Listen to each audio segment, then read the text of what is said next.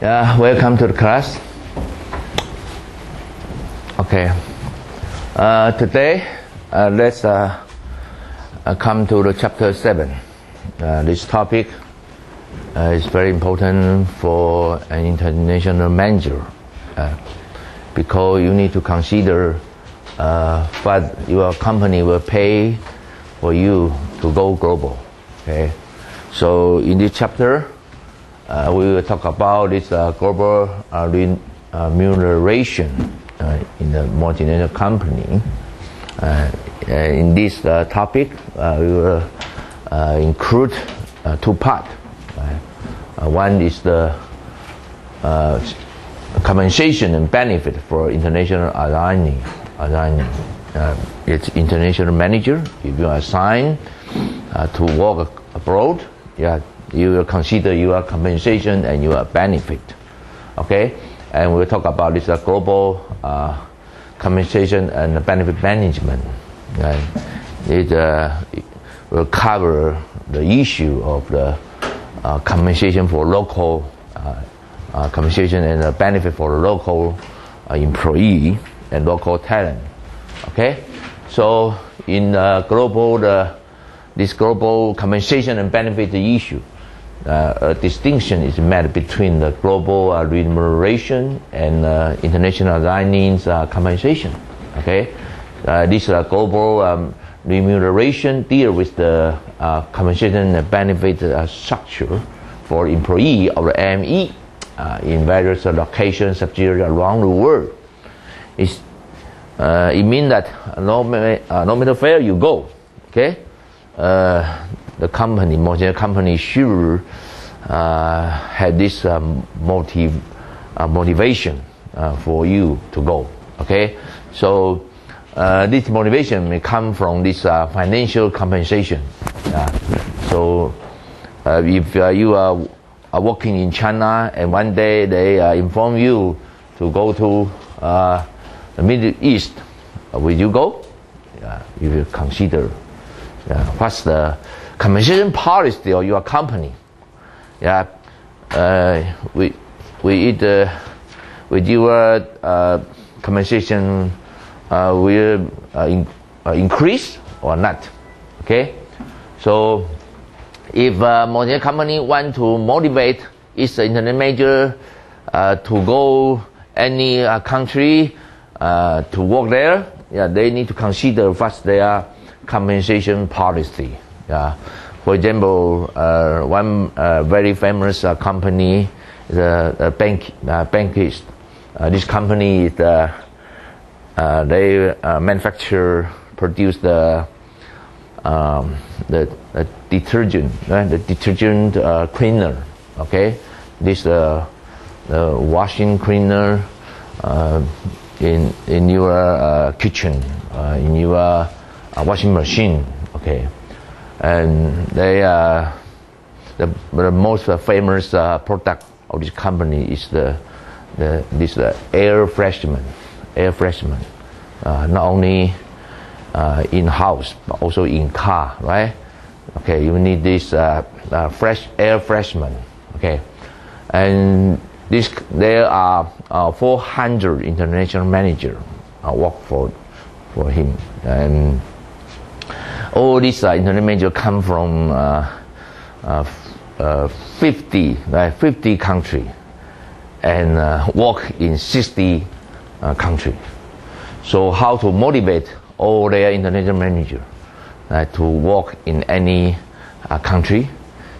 They need to a very good motivating compensation policy. So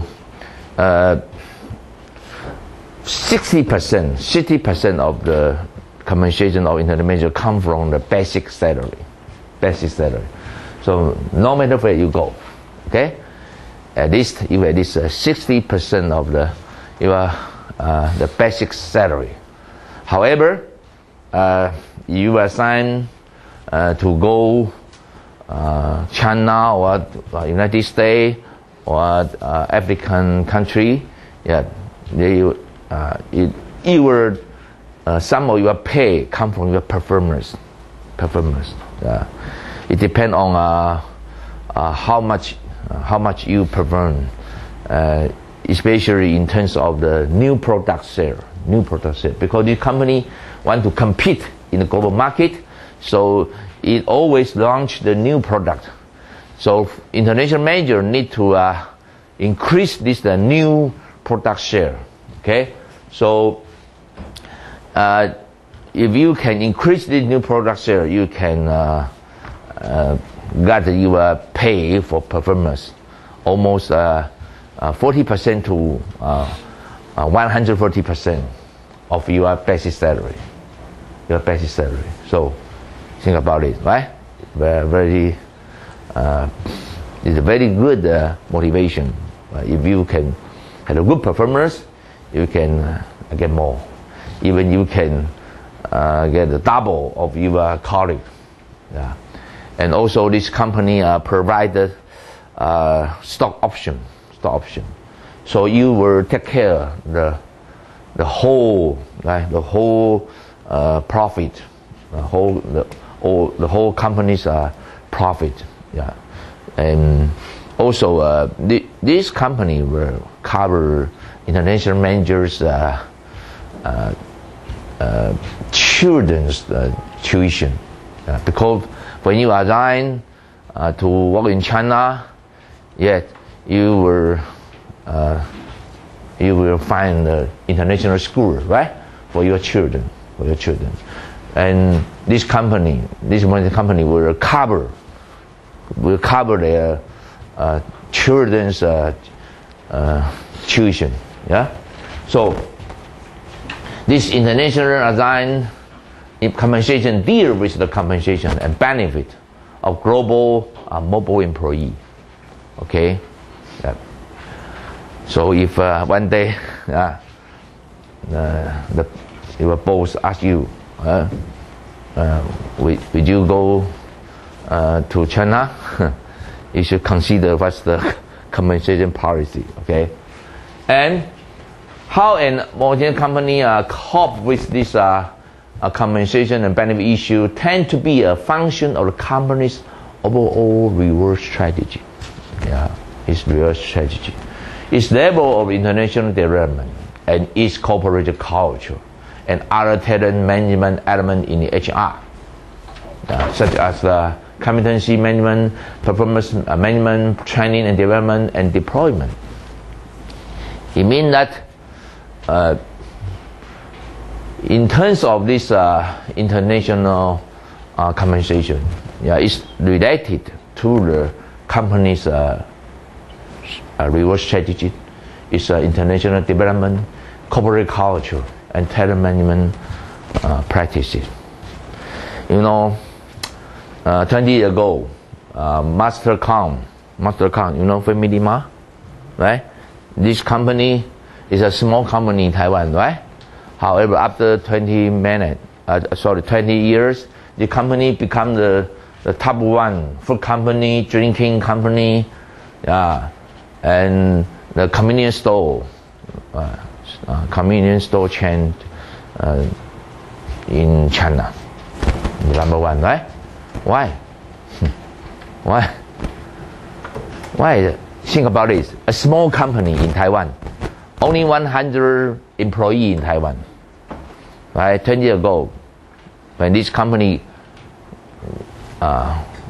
went to China, invest there, how come after 20 years, right, the share, right, growed 1,000 times, okay, and become the number one food company? Think about China, right? Very big population country, right? How come this company can get so successful? Think about it. What happened? Originally, only 100 employees in Taiwan. Okay. So, who create this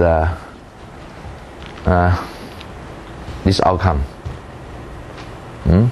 Who create this outcome? Think about this, right? 1,000 times growth within the 20 years in China. Become the number one food company, number one drinking company. Okay, and the number one convenience store. Yeah. How do you think? The reason why they became. Yeah. Maybe because there were no any other convenience stores. I mean. 7-Eleven in China. And I think they were more focused on Taiwan than in China. 7-Eleven. Mm-hmm. In that time, 20 years ago, and China was fast. Yes. Sure, but you talk about the environment, right? Yeah. Because the economy in China grow, right? Grow very rapidly. Yeah. But how come not uni president? You know uni president, right? Yeah. At that time, 10 years ago, uni president is the number one food company in Taiwan. Right? But Master Kang is the small company in Taiwan. So how come Master Kang can get this success? Maybe they were reinvesting their money all the time, trying to expand as fast as possible in China. Yes, you should think about who, right? Who can create all this outcome, right? Who? Only the boss himself? No. Surely not, right? But how come uni president had many managers, right? At that time, right? But Master Kang, no. So, what's the reason? You know? Can you imagine? What's the reason? If you, you think about this issue, right? Why? Right? Huh? Any idea? Do you know? First, Master Kang need to recruit many managers work for him, right? Okay, when you increase your market share, right? You need more and more international managers work for you, right? Especially when the market grows, right, very rapidly. You need more and more international work for you, and all these managers, most of these capable managers not from local, right?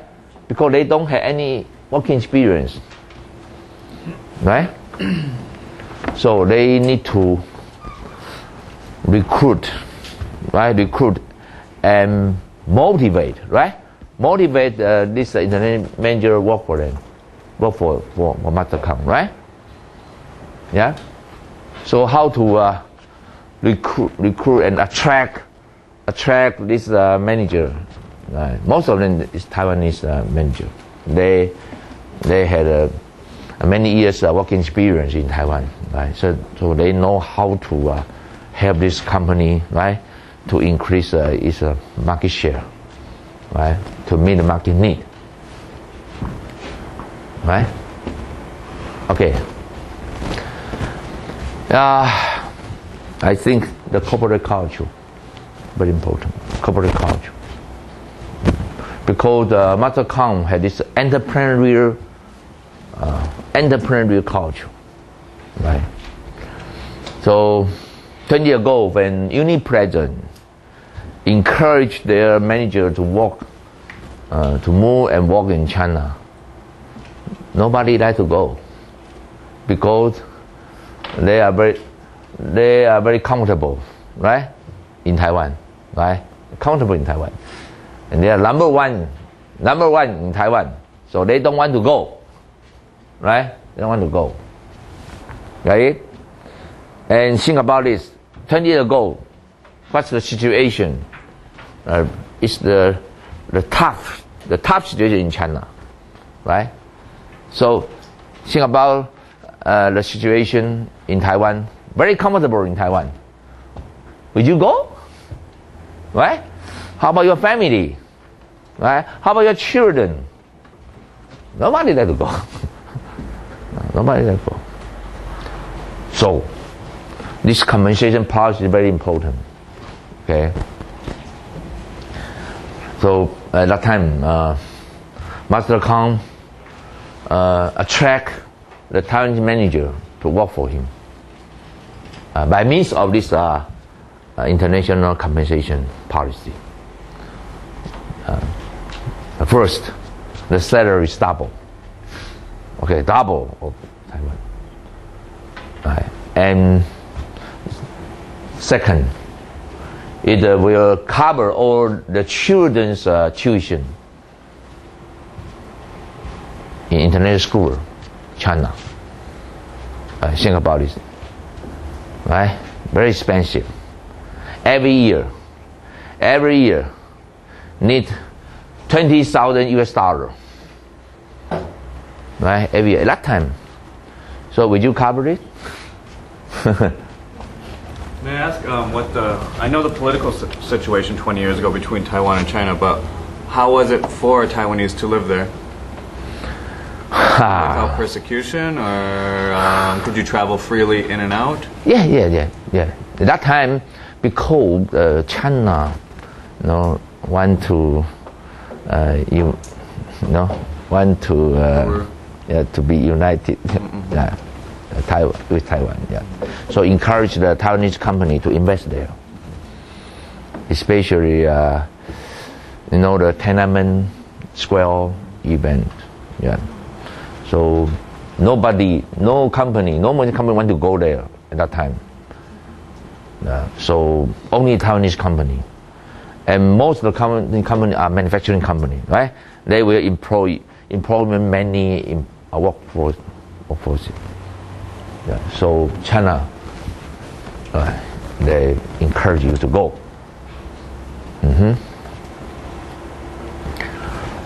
So this is very important, right? At that time, many big companies want to invest in China. Yes, that time. But when they ask their manager, nobody would like to go. Right? But the first question is, how about my family?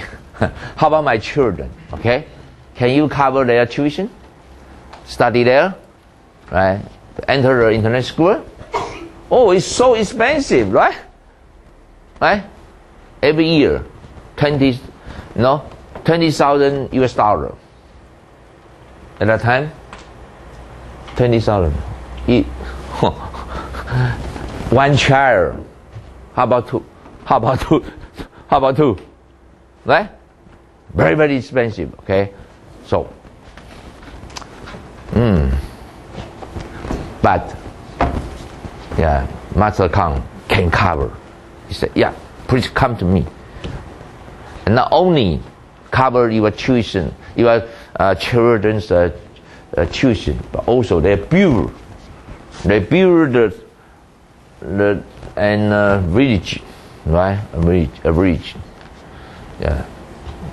Many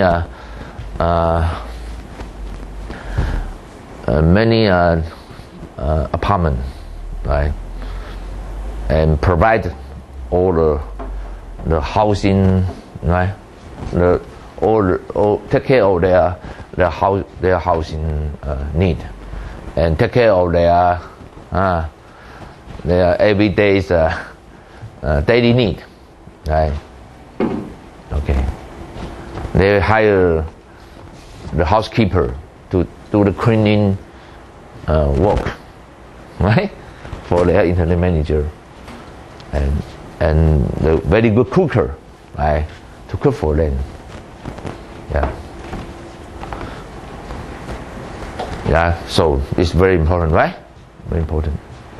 And when the market when their share grow, the performance, that is a merit pay, right, will increase for them. And most of them had the stock option. They can the profit share. Okay, profit share. So at that time, uni president cannot offer this good compensation for their manager at that time. Okay. So I would like to say, yeah, this is very important for your international compensation policy if we want to win in the global market. Encourage your manager to can work abroad. Okay. So the main objective for the typical M&E global compensation benefit program include attraction and retention of best qualified talent to staff the M&E. Right? Can you? Yeah. It's terrible now. You know, many China company, they acquire Taiwanese RD talent, right, with the 5 times salary. 5 times salary to acquire Taiwanese RD professional. Okay. You know, Huawei, right? Huawei. This is the number one communication, right, equipment company in the world now. Huawei. Right. And they attract many Taiwanese RD professional workers. Okay. So, by means of their compensation policy, attraction and retention of employees who are qualified for international assignment, right? If you can move, yep, I will reward you. And facilitation of the transfer between the various employment locations within the ME. Yeah. No matter where you go, yeah, the compensation part motivate. Yeah. Even in China, at that time, the living condition is right. It's not good, right? Was not good at that time. But how to motivate your internal can go there, okay? Establishment and maintenance of a constant and reasonable relationship between the compensation of the employee of all affiliates, both at home and abroad. Okay. Yeah. You need to keep this consistent. Okay. And maintenance of compensation that is reasonable in relation to the practice of the competitor, yet minimize cost to the extent possible. So at that time, why the manager in unit president, they don't want to go. But yeah, many managers can go to China, work for Master Kang. You know why? I have visited Master Kang in 1995. I visited there, and their CEO, his CEO told me that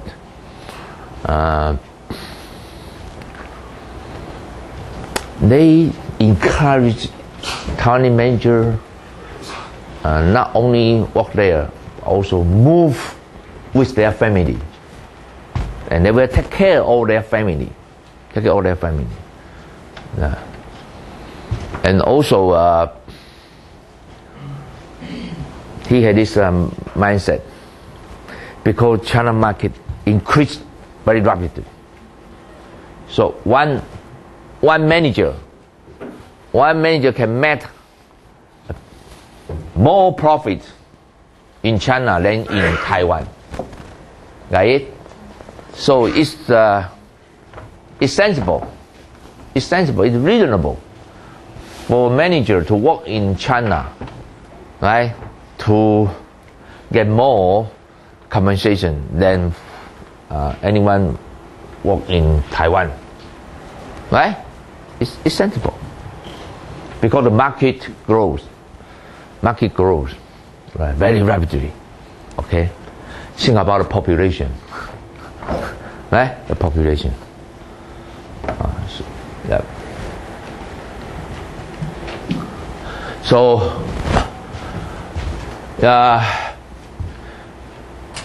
because the pervasive centralization and localization dilemma also impact compensation and benefit, the reward strategy in MME is generally standardized, okay, in order to be aligned with the overall strategy objective. While the specific CMB practice tend to be localized to fit the cultural, legal, and taxation context of each specific country. Okay, you mean that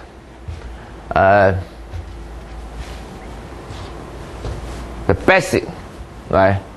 The basic, you need to keep the upper levels compensation, upper level executive compensation be consistent, right? Consistent. However, for the low rank of employee and manager, right, you need to consider the local level, right? Localized. For example, in Taiwan, there are three important, right, festivals. One is the Moon Festival, right? Moon Festival. One is the Dragon Boat, right? Festival. Eh? Who have? Oh, so when you come here, right? You had this Moon Festival, right? Moon Festival. But if anyone who can stay one more semester, you had the Dragon Boat, right? The Dragon Boat Festival. And also for the China New Year. China New Year. So these three festivals are very important. If the both, right, can have this extra, right, the extra bonus or extra payment, right, for their manager at this three festival, right? Okay, they will motivate them. Extra. It's extra. So some of the specific CMB practice, right, tend to be localized. You know, because think about it, China New Year, right? Almost every company will offer at least 4 months, some 10 months. Think about it, 10 months the extra payment for their manager. But your company, right? US company don't pay this, okay? Wow, they will think, oh, when I at that time they are 10-day vacation, and when I travel, many friends can travel, right? Travel for their vacation, but I cannot, right? So so you know, Japanese company, they don't pay for this three festival. Okay, so but in China, you should think about this. You know,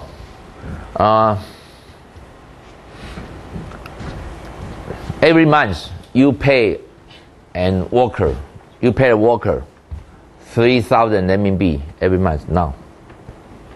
3,000 in Suzhou, right? I just come back from Shanghai and Suzhou, and the CEO tell me every month you at least pay 3,000. at least 3,000. Local worker? Yeah, local worker.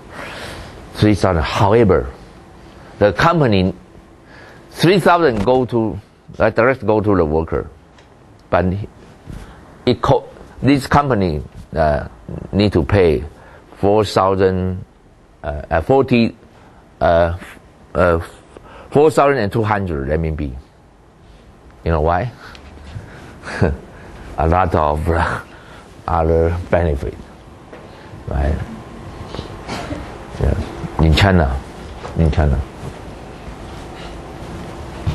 Okay, so this, but think about the 20 years ago. 20 years ago, the company maybe only pay 400 for one worker, right? Or no, that time not so much. Maybe only 200 for a worker. 20 years ago. But actually, the company need to pay 500 for one worker. Right? Only 200 monthly wage go to the director, go to the worker directly. But the other 300, where it go? Government. You know, government. At that time, China government are poor, right? It's poor. So he need your tax, right? Your tax and a lot of construction fee, because I want to invest the infrastructure. So you company want to do business here, manufacturing activity here. You need to pay this. Think about it, right?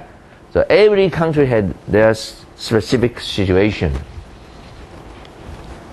Okay.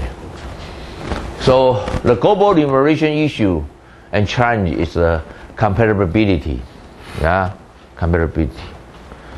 You need to compare, right? To compare. Where should you set up your manufacturing factory, right? Because you need to hire many employees, okay?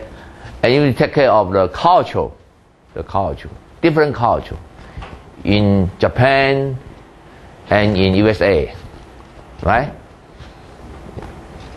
In USA, I think for a salesperson, his compensation may be higher than his manager,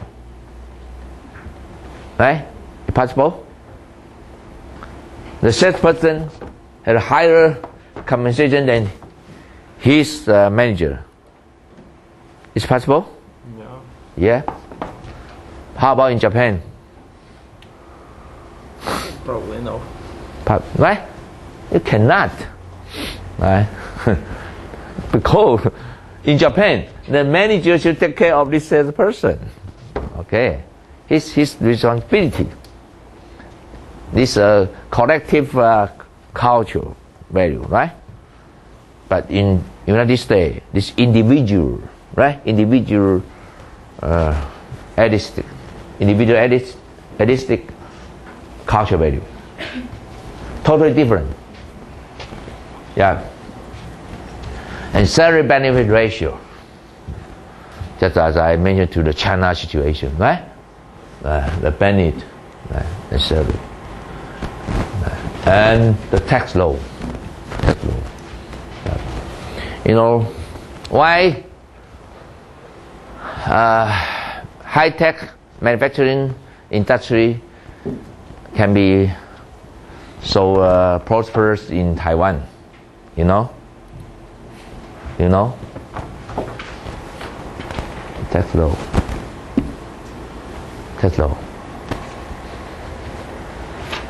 In many high-tech companies in Taiwan, 5 years ago, before 2010, all the engineers, they can get a profit share and also the stock option, right? And all this, they don't need to pay the tax. Don't need to pay the tax. But after 2010, okay, all the engineer, all the manager, they need to pay tax for their profit sharing, right? Of this stock option, right? Yeah. The sunshine rule and how to express salary, right?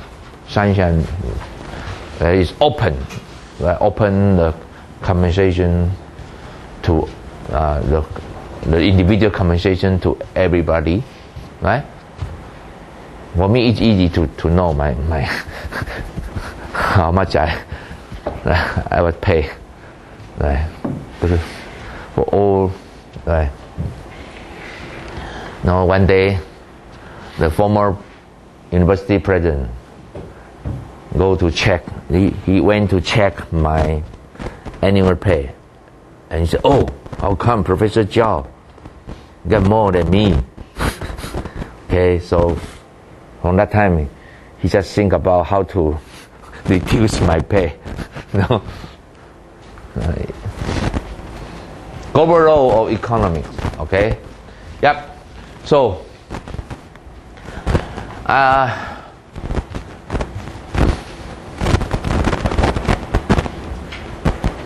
HR must know which benefits are government provided and mandated in each country in which they operate, especially in terms of the severance-related benefit.